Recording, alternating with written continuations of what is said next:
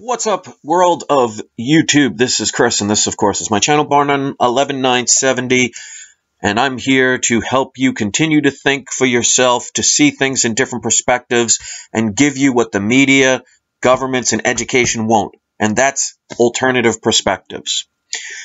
This video I want to thank DJ Grooveline for, so quick shout out to him for this, because I love when people come up with certain comments, and it makes me think about things and inspires me to make a video. So a couple of back and forths we were doing on time and perception made me think about this, and I wanted to bring this to you guys so you can have your own thought process. This video, obviously, like the title says, it's about how easily you're being controlled. Now, I've made several videos recently, and if you know anything about synchronism, things are not coincidences. They happen for a reason. That's why you'll see things that you did at one point will come into play later on in life, and how things are not accidents. Since everything is based on your own personal perception, you process what information that you have, you go from there, and you create your environment. This is all about quantum mechanics, quantum science, quantum physics. I highly recommend you start checking into it. It's actually quite fascinating. But they've discovered that you and your emotions do have control of the quote-unquote physical world. Because the physical world is not what you think it is. It's all light and electricity. It's just that you don't see it, so you take advantage of something like this, one of my orgone pyramids. You take advantage of that solid. It just means that there are light molecules in here that are so tightly condensed through magnetism that your condensed light, your atoms cannot fit through it. But you can control your environment. Believing it or not is irrelevant. If you don't want to take the time to study it, I can't help you understand it. If you want to use everything based on emotion, you're going to be one of the people that is always going to be easily influenced. And if you see how that works, how your emotions can control your environment, it changes your DNA. It changes whether it relaxes or contracts or stretches. I'm sorry, it either relax or stretches based on your emotions. So your DNA is what is basically the molecules of what the universe is created from, and your emotions, they've been proven to actually change how the DNA reacts. So if you want to look into people like Greg Braden, Greggbраden, and people like that get into this stuff, they'll talk about it in depths that I never could. So I'm just giving the basics so you can get a general idea, not feel intimidated by too much information right away to overwhelm you and you give up. That's the purpose of my videos. A lot of people say, oh, I keep it basic. There's a reason for that. You can't go to school on your first day and learn physics. You first have to learn your ABCs. So there are stages. I'm a beginning stage for a lot of people. When you think about programming, and you think about everything as your own personal experience, your own perception. In other words, I can hold this tuning fork up, which, by the way, is 432 hertz. You may want to look into that. But I could hold up this tuning fork, and in different angles, you're going to see different things. Different light patterns, different structure, whatever. And people can actually make their own perceptions of what they see here, their own feelings about it. Some people will look at this and say, wow, 432 hertz, what's that? Let me check into it. Another person will say, oh, why is this idiot holding up a tuning fork? It's just perception. So with that being said, how you're being controlled is through your emotion, through showing you images that are scary. There is a reason why the television, and some people say it's television. Nobody goes around and says, oh, hi, I'm going to turn on the television. Everybody says television, so that's why I say it. It's all about phonetics. Don't read into it deeper than it is. I keep things flat out there. It's not the read into what I have to say. I'm point blank. People that watch my channel know that. But when you're talking about the television and programming and these crisis actors, they're making what looks like news, making it look like events, to make you believe in your own perception that what you are seeing is real.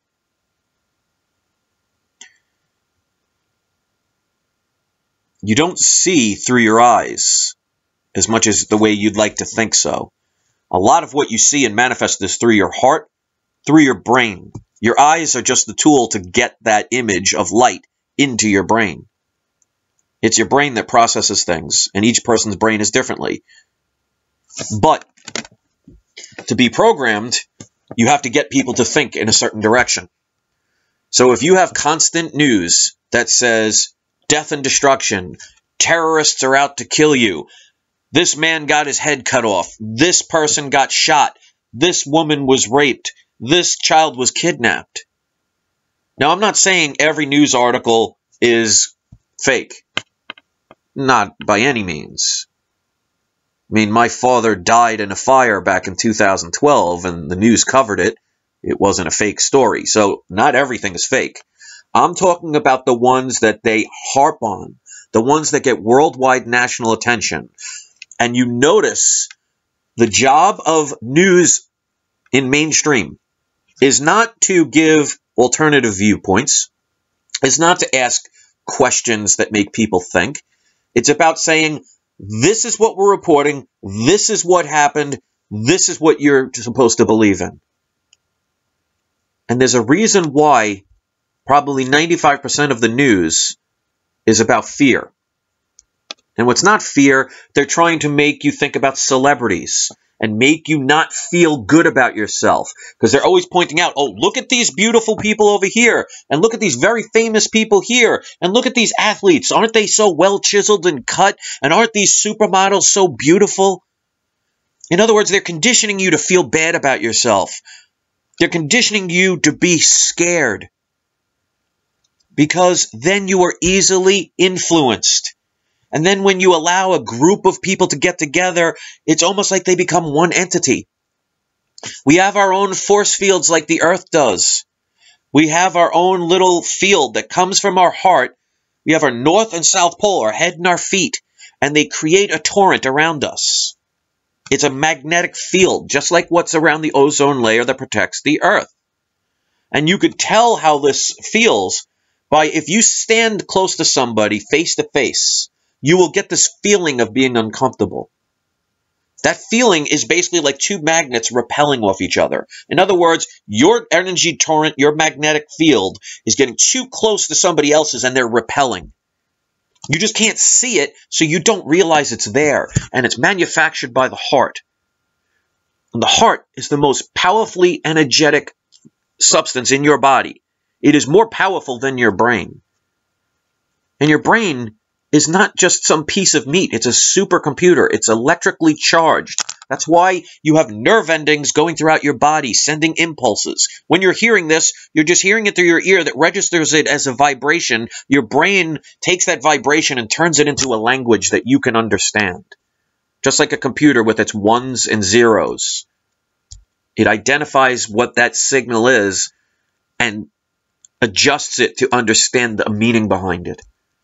So this voice that's coming out of my mouth, and it's coming out through your speakers, is nothing more than energy vibrating. And your brain is perceiving those electrical waves, creating your physical world, your physical environment, even though there is no such thing. And those that say it's crazy just are too afraid to look into modern science and see things for what they are. That's why we are light beings.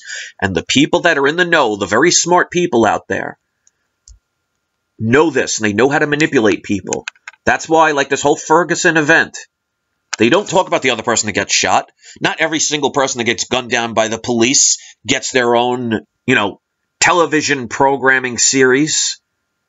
They're focusing on one particular person. There were two people that were killed there. You don't see them really harping on the other person very much. Like I said, so far in that last video, I said, name the person that was shot, the guy with the butter knife. Not one person has mentioned it so far.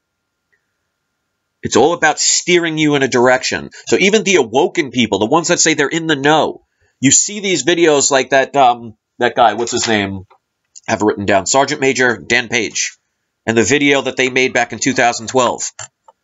People are believing it. They're getting scared because they've been programmed. Tell a lie long enough, it becomes the truth.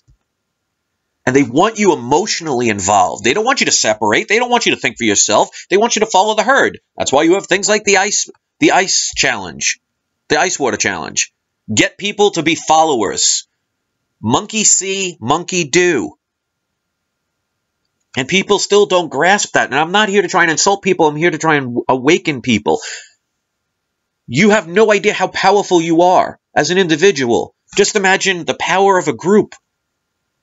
And why do you think the television is dedicated on harping on 24 hours worth of depressing news? Or things that make you depressed because you're seeing these beautiful people that are making it out there and becoming famous and wealthy, and they're getting everything that you want. Makes you feel bad. Makes you feel you're not worthy. Makes you want to kill yourself. Makes you want to feel bad. Makes you want to not speak the truth.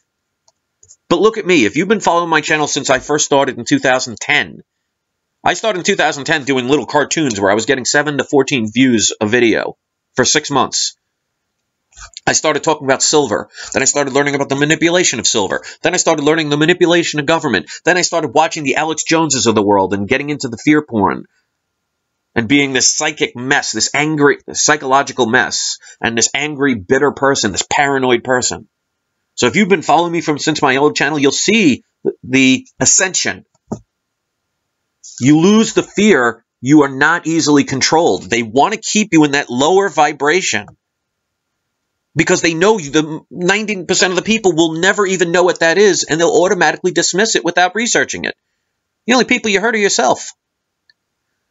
If you rise above that fear, it's like having a different signal on a radio station. If they're saying, well, there's bad news on this radio station, and you switch to this channel where that reception's not going through, you can't hear it. It doesn't affect you. That's how simple it is. And they don't want you to know that because they program you to think, well, if something's too good to be true, it usually is. They keep programming you and you don't see it.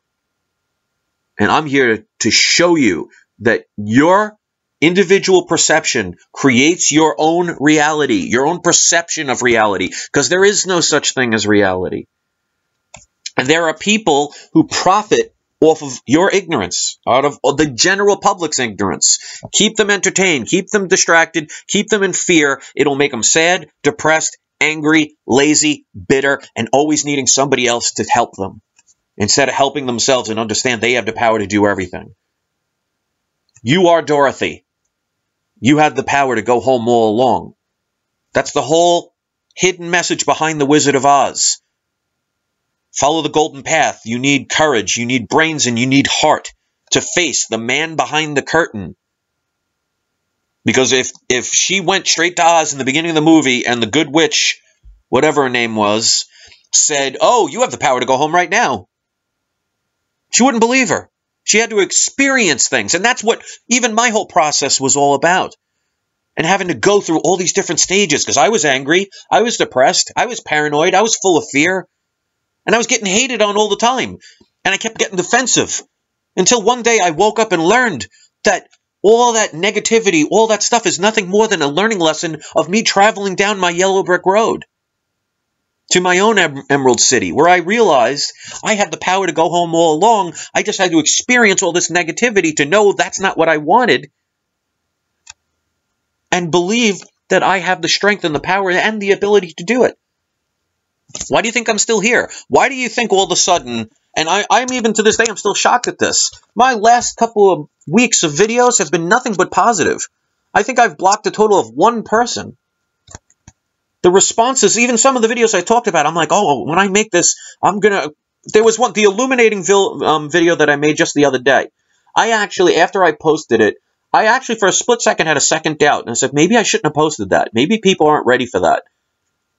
But then I trusted my own instinct, and guess what? The response has been pretty damn good. Pleasantly surprising. I want to continue that. That you guys are the reason why I want to do this, and why I want to show you through action, not just through words, because I'm still here. And I'm going to keep being here. And I've learned, like, the trolls, the haters, the people that were trying to hurt me and injure me, and the ones that I used to be defensive of and want to start fights with, now I see it for the learning lesson it was, and now it's no longer necessary. I don't need them anymore. They've actually helped me to understand more about myself, whether they knew it or not. What you do is a choice, including doing nothing. If you want to be depressed, that is your choice. If you want to not be depressed, that is also your choice. They condition you to think there is no alternative. Now, of course, there are always exceptions to every rule, and some people are so far programmed there's nothing that you could do or say for them to actually get out of their perception. But that's their choice still. The media, the governments, the elite, the people in control know this. Because let me tell you something, like my last video talking about that sergeant guy. If you don't think the elite, the powers that be, don't know what they're doing, then you're not getting it. Because think of it for a second. If that guy was really trying to help us and expose the truth, and that information was supposed to be against what the elite are doing, you think he'd be alive to this day? You think he'd be pretending or posing as to be a cop that was caught on CNN live? And you could see many a video about it in Ferguson? That's why I question people like Lindsey Williams, the person that says, oh, he's the friend of the elite. Meanwhile, he's supposed to be a pastor. He's supposed to be a person of God. And he's actually associating with known Satanists. He's said this on several occasions. You don't think they're using this guy because people trust him? Oh, look at that pastor. Look at that old man. He's trying to help us. We should listen to what he says.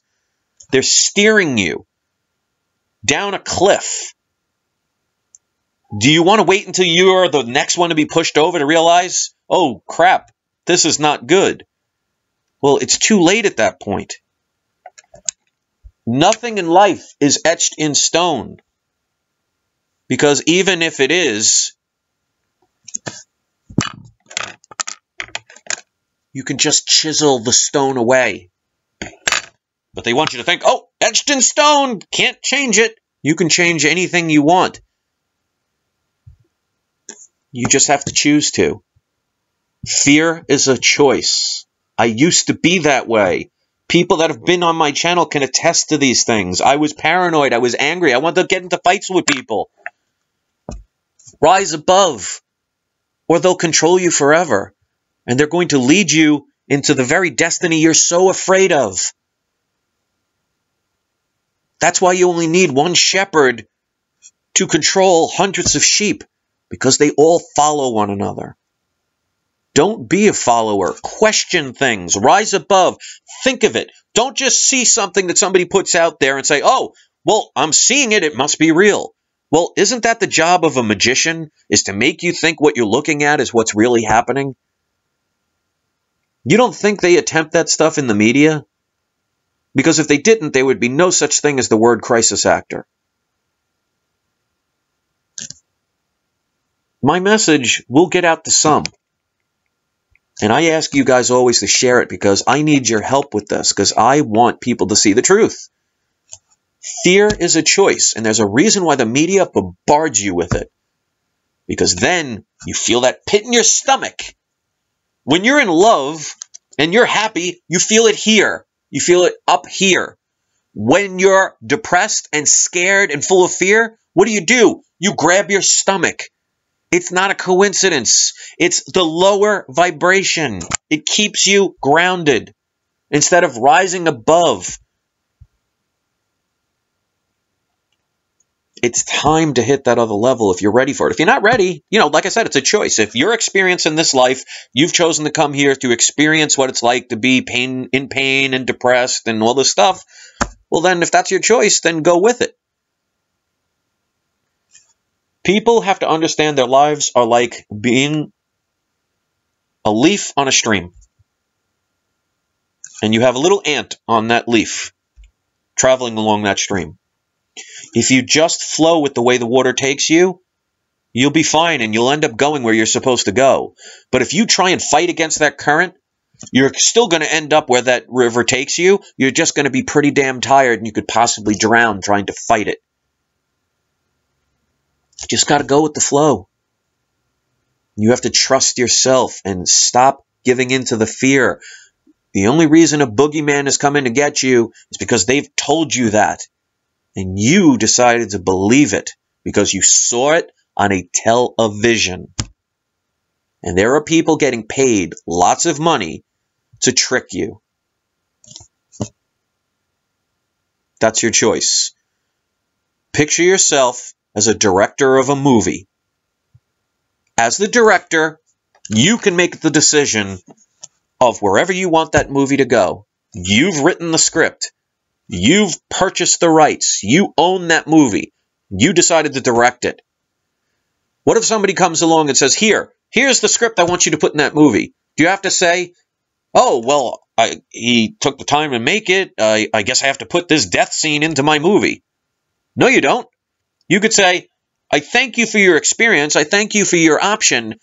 I choose to not use that in my movie. This is a love story. It's going to have a happy ending. I don't need your death scene in my movie. But thank you, though, for giving me that option. Because you can also say, oh, death scene? I didn't think about that. Thank you for bringing that to my attention. Let's see that script. Wow, that's great. I think I'll put that in my movie. That's how your life is. And they know it. And that's why, on a one-on-one basis, it's very easy to talk logic. But when you have a group, it's a whole nother species. And that's why the television is geared in every house and placed in every house in America and all around the world, is because they're programming you from your own home, and you turn on the TV and allow it to happen. The world is not what you think it is. It's sad. It's kind of messed up to think that. You know, you think I like the fact of all the stuff that I've learned and thinking, wow, this is the way the world really is. It's not what we've been told. It's actually even closer to the Matrix than you'd like to believe. I mean, without the robot stuff. It's mind-blowing, and it takes a while to get used to. But it's also beautiful when you get to those higher levels. Rising above, ascension. They say it all the time in the Bible. It's all about ascension, rising above. Why do you think hell is supposed to be underground? They're trying to tell you the lower part of you. That's hell. Staying grounded, not rising above, not floating in the air. They're trying to tell you become ethereal, eternal. Higher vibration, a higher form of light. Is there any wonder why the people that are stressed out so much love the color black, love the color red, love the color orange? You think, oh, I just like that color. Well, guess what? Those are lower vibrational light spectrums. Learn about the chakras. The people who are into the pinks and the purples and the fuchsias and the whites, they tend to like those colors the most, tend to be more of a higher efficiency, higher vibration. And it's always funny, I never understood that, because one of my most favorite colors, for some reason, was always purple, blue and purple. Well, that's around the throat and the head chakras, the third eye. Red, black, those are your base and root chakras, lower vibrations. There's no accidents in life. So if you want to keep being controlled, you're not going to watch this video anyway. For those who have watched this far, and it's resonated with you, and you get that feeling, you're not just saying, oh, I believe it. You say, wow, it feels right. Stop believing.